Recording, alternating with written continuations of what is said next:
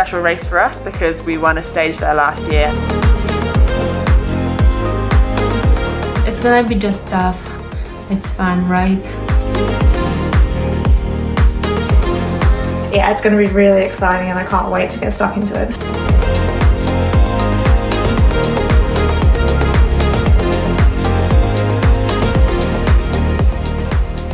Hello and welcome to GCN's preview of the Giro d'Italia Internazionale Femminile, or as it's commonly known, the Giro Rosa, which kicks off this Friday with 9 stages covering 975.8 kilometres in central and southern Italy.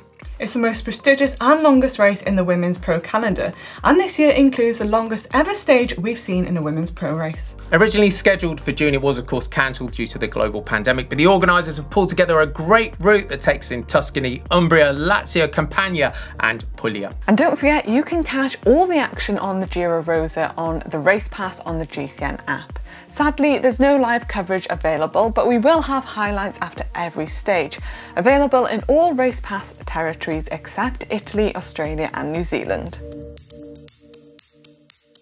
Having won the race for the past 2 years, it's hard to see past Annemiek van Vleuten as the race favourite. But is the route hard enough for her to put the sort of time gaps we're used to seeing? Or is it going to be the race for Elisa Longo-Borghini or Lizzie Deignan to shine? So before we get to who we think will be up there, let's have a look at the route. So the race kicks off again with its now traditional team time trial. It's 16.8 kilometres. Do you think it's long enough to be significant? I definitely think you'll be able to see time gaps between the teams that have been practising and, really drilling that team time trial, because it is something you really need to practice. And obviously I have to say that, Canyon SRAM are really good in this discipline, being world champions. So I think they'll definitely be up there. But from social media, you've been seeing that Trek Segafredo have been practising and Michelin Scott have been up there as well. So it'll be interesting to see time gaps. Moving on, we're in Tuscany, of course, and we start to get the glimpse on stage 2.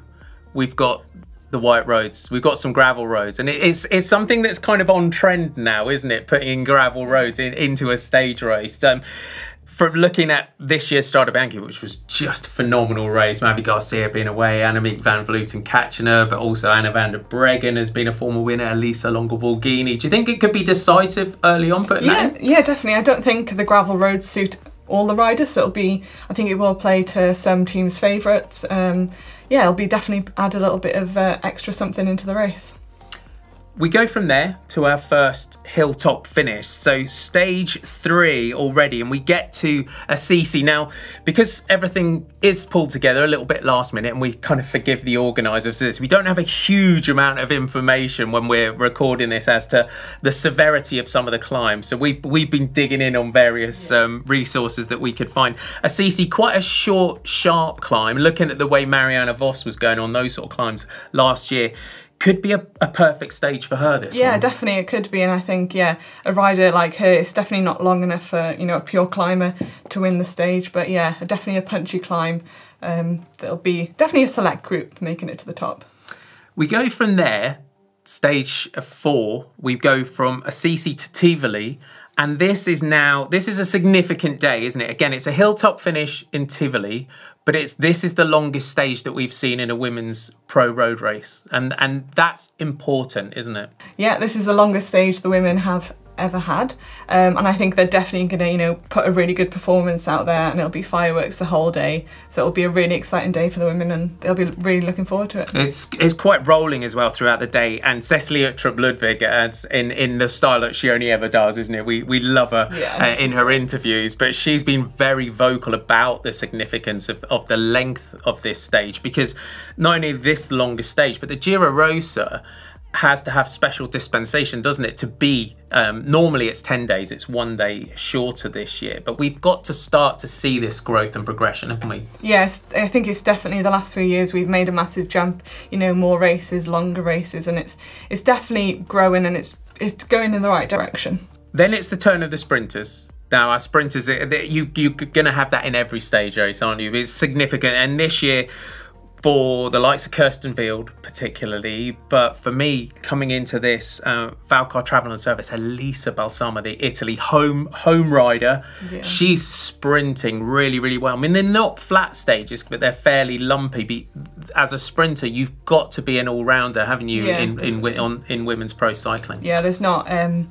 you know, there is some big climbs that the sprinters will have to make it over, and I think that's probably something they have been working on, knowing this race is coming up, probably working on their climbing, so they can make it to the finish of the race. And I definitely think, you know, Balsamo will, well, we've seen in the European Championship, she's got a really good sprint on her, but also Kirsten Wild as well. Haven't seen so much of her this year, but I guess she was probably working more towards the track with Tokyo, but that's obviously been postponed, so it'll be interesting to see how she's going in the sprint stages. Moving on to stage 7, this has that day of anyone that's lost time early on, looking to potentially get into a break, kind of like the sort of stage Lizzie Banks won last year. But also as we get into those final 3 days, this looks to me like one of those days of a long-range Lucinda Brand attack or a long-range Anna van der Breggen kind of move. Yeah, definitely. I think Lizzie Banks has shown really good form this year, and I definitely think, I'm not sure what stage it'll be, but she's definitely going to do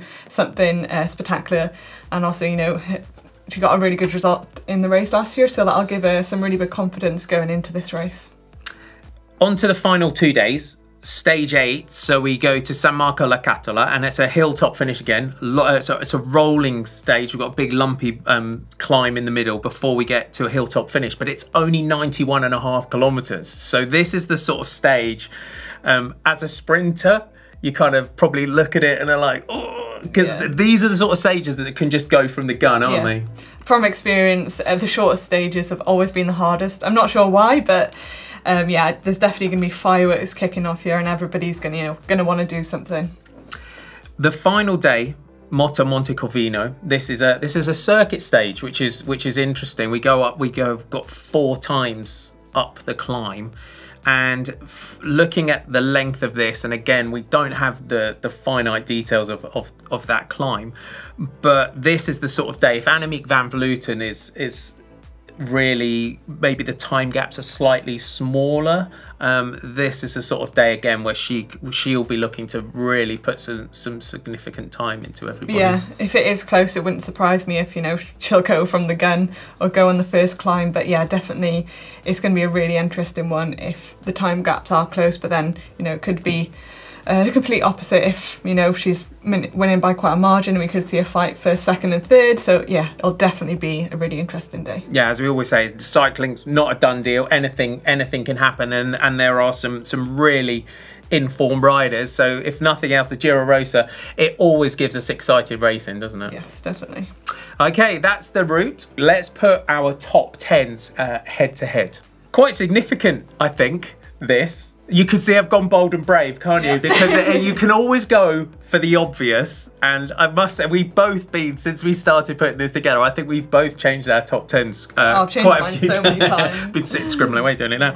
But I've gone for Elisa Longo Borghini as a victory, because when you look at Elisa's sort of history in the Giro Rosa, it's quite significant because she's been runner-up on various courses. This is very much her race. She's been Queen of the Mountain. She's very rarely been outside the top 10, or she's been really, really close. And just looking at her form and looking at the way she was riding for Lizzie Deignan in the GP Plouay, and then looking at La Course, where she was just phenomenal, the European Road Championships as well. And just because I think for me, the lack of the Stelvio or the Zoncolan and those sort of climbs, it just looked, my heart just says Elisa. It does play into her favour, I think, and yeah, as I said before, there's a win just knocking on her door, and I think it's definitely going to be this race if it is going to be won, just from the form that she's had coming into these races. I think she's going better than she ever has been, so yeah, it wouldn't surprise me. I've got her in second place though, so. Now your top pick, you've gone for Annemiek, and looking at Annemiek's form this season as well. I mean, she was unbeaten, you know, beginning of the season through lockdown, and then when she came back in, it took to the Dutch Nationals with Anna van der Breggen taking that victory before she sort of lost a race since she took that title. Do you think it could be significant as well that she's moving to Movistar next year? Do you think that might play in? It can be very interesting. Yeah, it'll be interesting to see how that plays, you know, if the team, you know, still want to fully support her, or, you know, if she's already looking ahead. But, you know, I think she's quite capable of it on her own. Her legs will just come to their own on the mountains, so, yeah. It seems as well, looking at the last races, and we talk about the high mountains, and when we look back last year, coming into those climbs and literally going from the bottom of the mountains, but she's shown in races like Strade Bianche and other races that she doesn't need the high mountains, does she, to still be up there and still be able to take a victory. I think she's a rider that it doesn't matter what the course or what the terrain, you know, she's always got the legs and really got the head for it. And I know, like, having won it twice before, I know she'd want to win it the third time, so yeah, it wouldn't surprise me at all. Yeah, my head says Van Vleuten for the victory, but my heart's going with Longa Borghini. Now, let's just talk about our podiums. So I've got Mavi Garcia up there, and for me, looking at Mavi and looking at her progress, we didn't have her in the Giro Rosa last year because she broke her collarbone just before the race, but again, coming into the back end of the season, the start of the season again, that break at Strade Bianche where we were just all rooting for her, and she finished second to Van Vleuten in that one, doubling up in the Spanish Nationals with the road and time trial victories in that one. But we come into the Giro Rosa, don't we, with the Tour of the Ardèche, and she's won stages, and as we kind of put this together, was leading in the overall in the Tour of the Ardèche, and that is a tough climbing race, isn't it? Yeah, it definitely is. I think, yeah, having seen the form that she's on this year with Strade Bianche, and, you know, she put up a good fight just to stay with Van Vleuten until the finish, so yeah, I think she'll definitely be up there, maybe stages, yeah, it'll be really interesting to see. Your third place pick? Yeah, Cassia Numadonna. I think from La Course, I think like Lisa Longa Borghini, there's a win round the corner for her, and I think, yeah, this is definitely going to be the race, and I think she's going to be extra motivated to do something really special.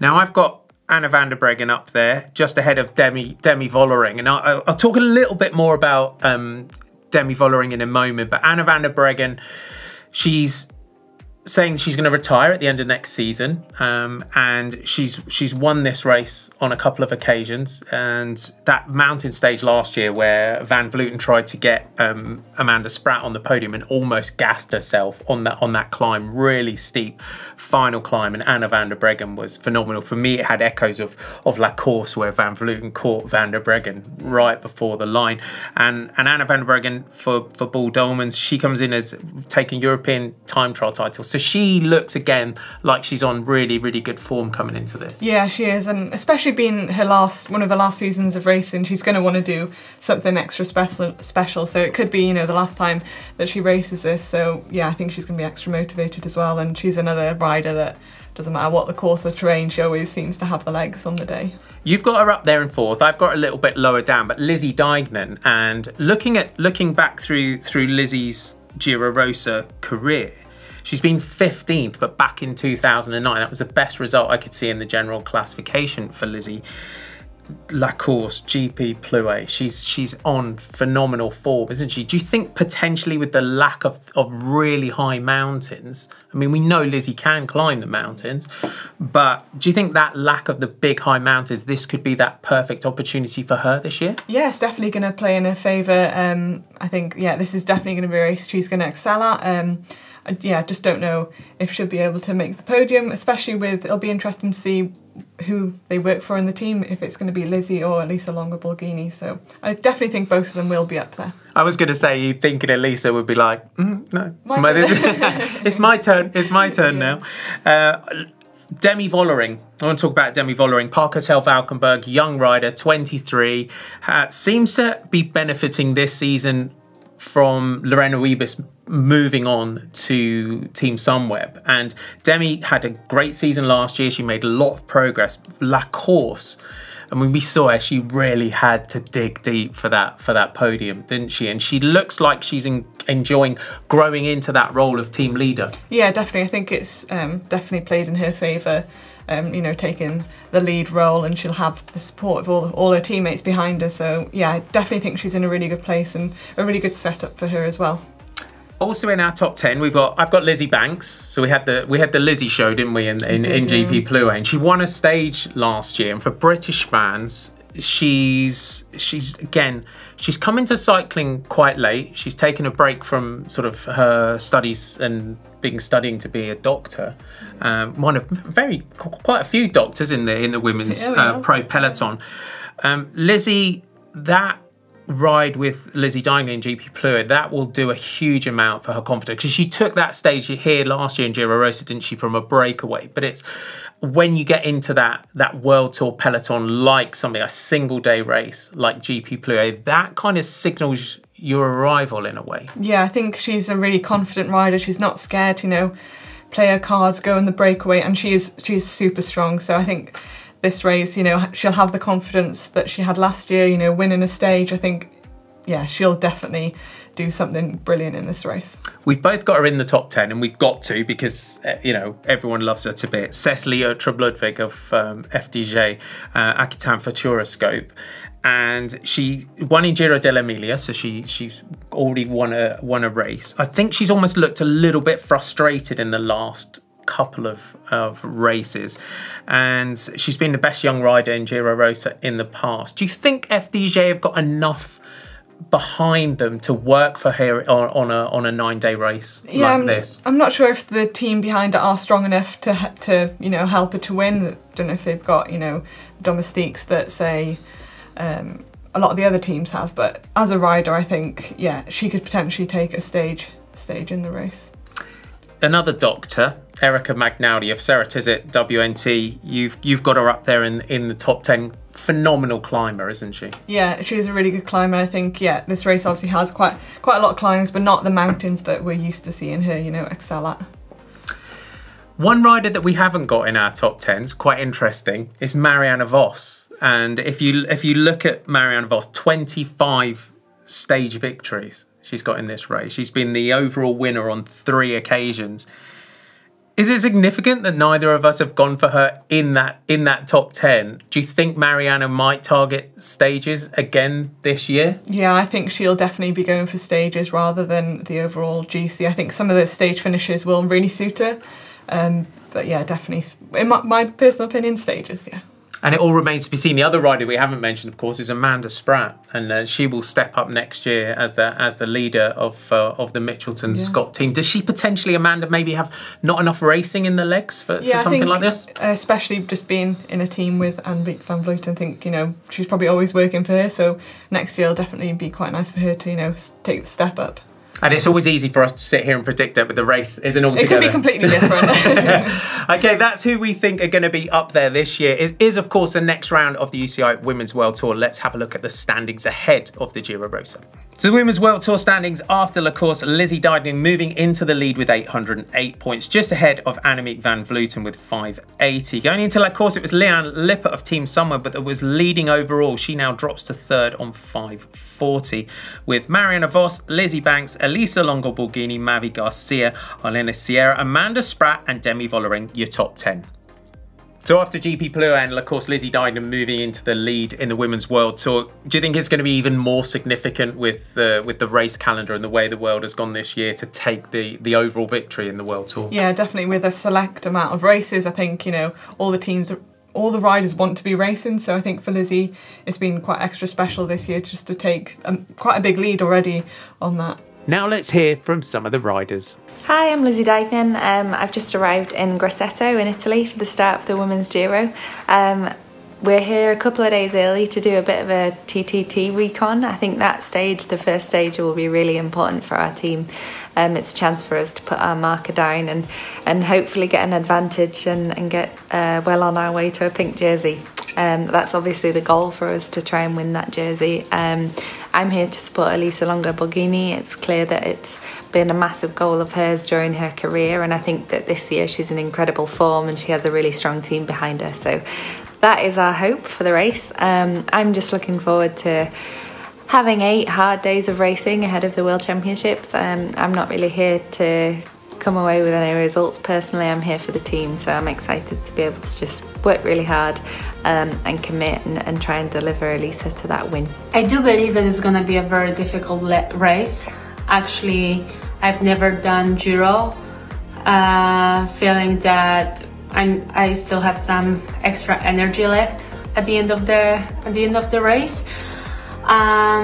So I do believe that, especially in this year where we missed quite a lot of racing at the beginning of the year, the pace will be very hard and high from the very beginning. There are quite a lot of teams which actually might go for GC victory. Of course, Annemiek van Vleuten will try to defend her title. I would say that this year racing has been a little bit different in comparison to the previous years. I feel like everyone is a little bit more nervous and everyone wanna get a result because we don't know how long are we gonna be racing for. So that gives like extra motivation for so many riders to perform well. So it's a pretty special race for us because we won a stage there last year and we really want to go back and repeat that success. We start off with a TTT, and that's such a special thing to get on the podium because it's the only time when you can get your whole team on the podium together. So we're going to go really hard on that, and of course if you win that you get the pink jersey and then you can defend it. So that's a big goal for us. This Giro is quite different to previous years. There's no long mountain climbs, what with us being in central and southern Italy, but it's just such an arduous race. Every day they just put hills in for seemingly the sake of it, and there's barely an inch of flat. The biggest GC day looks like it's going to be stage 8, where there's a longish and very steep climb up to the finish, and I think that'll kind of be one of the defining moments of the GC, but there's definitely points where you can lose the GC before that because it's just savage. Every day is savage, but we're looking forward to it. We've got a really strong team. We're going to take our chances and take our opportunities when we can, and just race the way we always do, race aggressively and just have fun out there. It's a really hard course this year with almost no flat stages. Maybe the 5th and the 6th are a bit more a sprinter stage, so that's my objective for the week. All the other stages are for our climbers, and I think we have a really good chance with our climbers to have a good GC, and that's our biggest objective, of course. I'm really excited to start this year's Giro Rosa. Actually, it's 8 years ago that I did my last, and I know that normally the race stays mostly in the north of Italy, whereas this year we're gonna move from kind of north down to the more south part, close to Naples. And the routes look really challenging, and with a super exciting second stage, I guess, where we find some strade bianche. And I'm super excited about the stage actually. I really hope to find myself in a breakaway of the day maybe once and be able to go for a stage victory. And for the rest of the tour I will try to help my teammates, my climbers, as much as I can and support them in the best possible way. I'm super excited and I'm looking forward to start the Giro Rosa. This year is for sure, it has been even more a challenge for the organizer to make this race happen. So I'm really proud that my country can host this race. It will be really interesting because we are going to race across a part of Italy that I actually don't know, because we are going to the south. There will be not the long climbs of the north of Italy, but for sure will be not flat at all and not easy at all. Giro Rosa time, finally. It feels like I've been thinking about it for weeks. I've just been up at altitude above Martigny, above the now cancelled Worlds course, but regardless I've made really good use of my time there and done a lot of climbing, race replication, so I feel like I'm at a bigger or higher level now than what I was for the first races, and can't wait to get together with the team. We have a really strong team for the Giro. Obviously Annemiek's won it the last 2 years I've been on the podium, so we certainly want to try and replicate that. I think the parcours this year is challenging, but with no individual time trial I think the time gaps are going to be less. I think it's really hard almost to pick that, you know, one key stage that's going to decide everything. We have 5 uphill finishes.